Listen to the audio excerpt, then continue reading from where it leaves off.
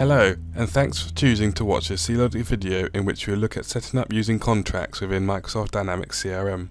A contract can be set up when you've sold a customer a group of services or products and you would like to specify coverage dates, let's say for a warranty period.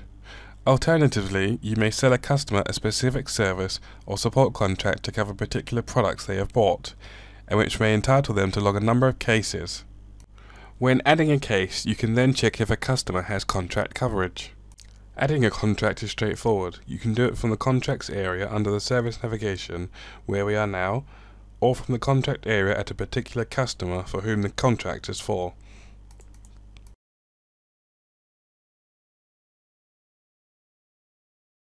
Either way, click New and you are asked to choose from a contract template. You can set up any number of templates which define the coverage type, i.e. date coverage or case allotment, amongst other things. I'll choose service and then click OK. Now I can fill in the required information for my contract, starting with the contract name and also the linked customer.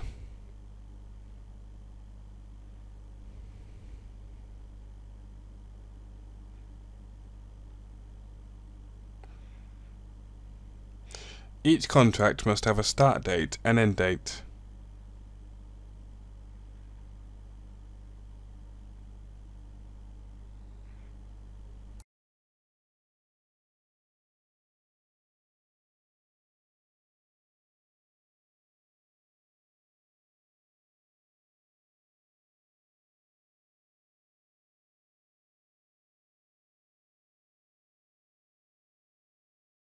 The billing information is really for information purposes such as reporting, unless you have a CRM system integrated with a finance system.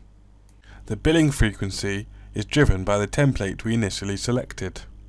The pricing will be updated when we specify our contract lines, which are essentially the products that have been bought or we are covering. Additional details can be added along with the description of the contract and any further notes. The service level is driven by the template and could be used as a trigger for a customer service workflow.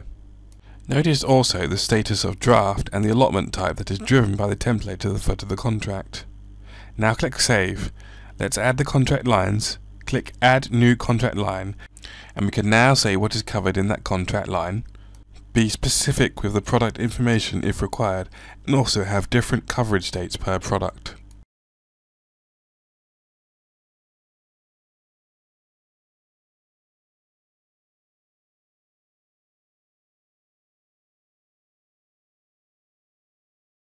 As this is an allotment type of number of cases, we input how many cases are covered and also put in the pricing information.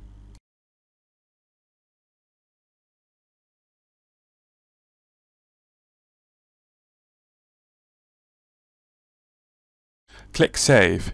Notice that you can also specify a particular calendar to a contract line item, so you know when to support it, i.e. 9 to 5 or 24/7.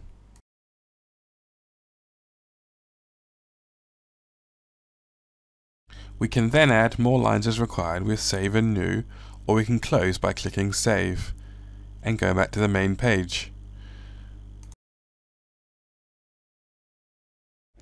On the main page we can click Recalculate and see the pricing information get updated.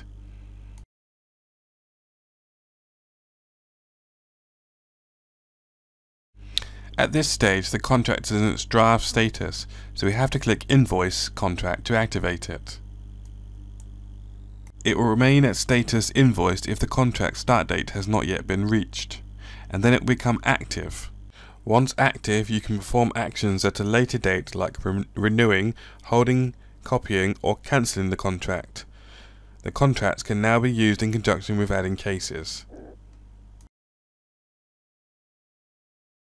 If we go into a case I have already entered, I can check if the contract exists and associate that case with it.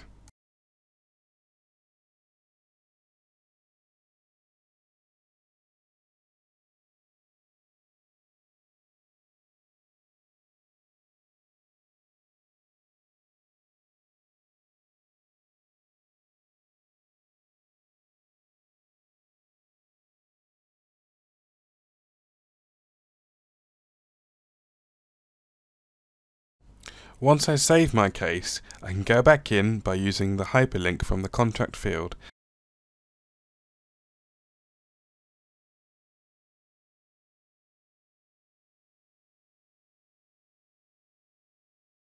and also in the contract line items. Once the case has been resolved, the allotment of 20 cases will be reduced by 1.